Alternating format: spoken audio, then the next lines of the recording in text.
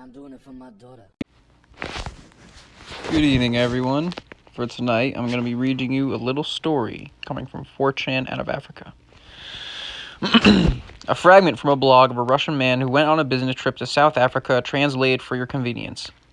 Me and my friend had to spend roughly 10 hours in Johannesburg. We asked Mikhail, and he convinced some kamikaze driver to take us on a tour through the city center. We, the two retards, thought that they were exaggerating about the danger just to frighten us.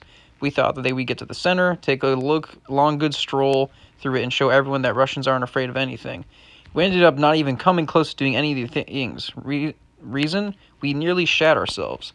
The descent to Johannesburg from the plateau made the city look great. Beautiful, big, modern, some skyscrapers here and there, some nice Victorian-style buildings, green lawns, blue sky. Upon actually entering the city, the picture changed drastically. It looked completely abandoned. There was no electricity. Piles of trash just lying in the streets. Burst sewer pipes flooding several spots. The only thing clear of debris was the main road. The only functional electrical devices were the traffic lights, and this was the city center, the relatively safe part of the city. Prior to riding into the city, the driver pointed at my Mikhail read us a short do's and don'ts lecture. He seemed very tense, gulping often, and suspiciously looking around as he spoke.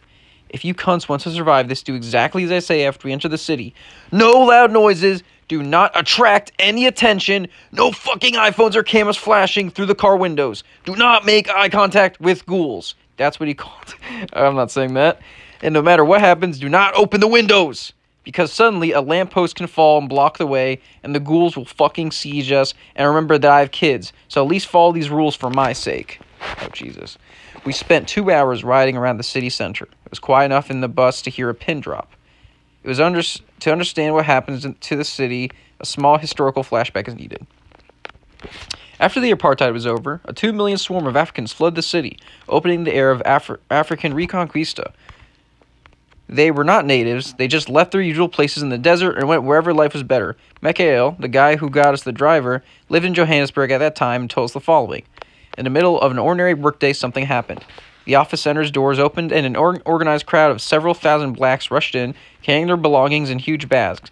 They asked us not to pay any attention to them and to continue working while they were spreading around the building and occupying every bit of territory that was available. Armchairs, stools, sofas, restrooms, and hallways. They were everywhere, happily chatting and wasting no time in taking whatever shiny things the building's original denizens had on them. The office became filled with commotion. Chickens were butchered and gutted in the hallways. Tables in audience rooms turned into cooking tables. Restrooms became bathhouses. The polite question, "What's going on?" was answered with, "This is our home now." The subsequent, less polite question, "What the fuck?" and a reply, "It will be better for everyone." Mikhail didn't call the cops. No. Mikhail called the cops. Cops didn't come. They apologized, explained that exactly the same thing was happening across the entire city. Then everyone who could started to quietly flee the city, headed towards the suburbs and Cape Town, while erecting barriers to block the paths. Hedges, moats, electrified fences. The last district of Johannesburg where you can meet a white man nowadays, it's the Pretoria suburb. This is fucking true, actually. After a massive exodus, owners of the building started thinking of what to do. Bingo. They decided that if they switch off the electricity, water, and sewer access to the buildings, the ghouls will leave them and return to the savannah. So they switched them off. The ghouls didn't even notice. Of course, in the savannah, they had neither of these modern conveniences. Where do they shit then? I asked Mikhail. Mikhail replied that the office owners were also puzzled by this and completely shocked after they found out. You see, after invading the buildings, none of the ghouls could figure out what elevator shafts were for. Once they ripped out the doors, they spent a few days scratching their heads and spitting into the darkness until it finally occurred to them. White people are geniuses when it comes to planning, thought the ghouls, and the shafts became both toilets and garbage dumps ever since, according to Mikhail. It takes roughly 10 years for an average ghoul horde to shit up an office building to the point of completely unlivability. After that, like in good old prehistoric times, the horde migrates to new pastures, occupying another building. We rode on through Johannesburg streets, glued to the car windows, devouring the scenery with our eyes. Fashionable modern houses with boarded-up windows passed us by.